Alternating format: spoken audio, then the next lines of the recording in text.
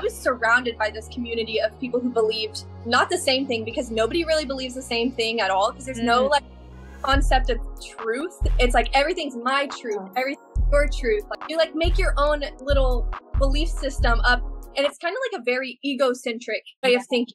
I thought back then God was the universe, and that the universe was to serve me, to give me all my wants and desires. I would manifest stuff, or I would have tarot card readings that I would do, and they would be accurate. I feel like to manipulate me more, the going down the rabbit hole.